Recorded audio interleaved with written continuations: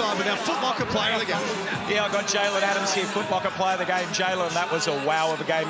They made a run, but you guys stood still and ran that home in the fourth. Yeah, man, it's a good team. You don't want to take anything away from them with a lot of talent.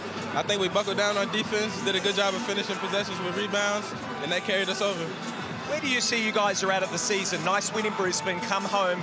Are you in sync? Are you flowing, or there's still a long way to go? I think it's still a long way to go. This is the tip of the iceberg.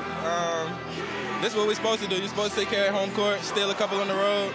So it was a good weekend for us, but we're right back to work on Tuesday, locking in on Tasmania Sunday. There's a lot of noise that happens outside teams. You know, Jaylen hasn't played a lot in the last 18 months or whatever. Do you listen to that? Because you look like you have not missed a step. Nah, man, that's all you are, man. I understand. You know, it should be some speculation. You know, that's what TV is, so I don't get mad at it, man. I just show up and play my game. Today you got some great effort. Jordan Hunter, Jonah Bolden was great on the boards. You guys look like you're having so much fun. Yeah, for sure, man. It's a great team. We all love each other, man. We really kick it off the floor. We really just enjoy being around each other. So being on the floor, seeing everybody else succeed, it's a beautiful thing. Well, I can tell you, I know we all love watching you play. Great win today. Thank you. Appreciate it. Thanks for having me.